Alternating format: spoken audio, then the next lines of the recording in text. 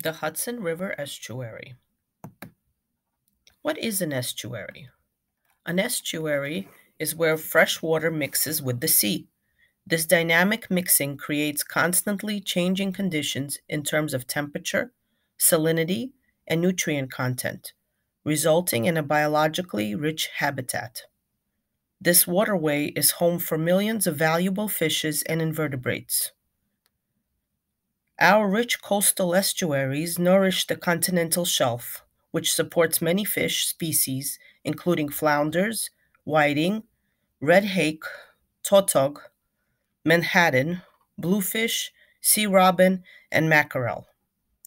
Some fishes are just passing through during their migration, while others, over 200 species, are permanent residents in our sea. Our estuary.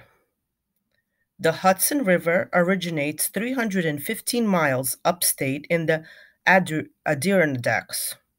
It flows to the Atlantic Ocean from a tiny lake on New York's highest peak at 4,000 feet on Mount Marcy. Native Americans called the Hudson the river that flows both ways, referring to the incoming ocean and tides fighting with the seaward flow of the river.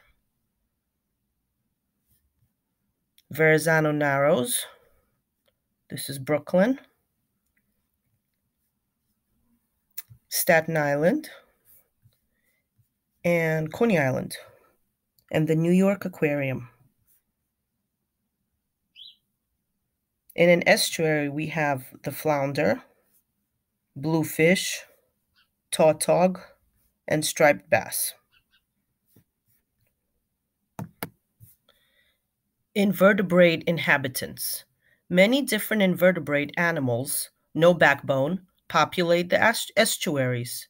Sea stars, urchins, crabs, shrimp, mussels, barnacles, and sea grapes are just a few of the invertebrates found in our local waters.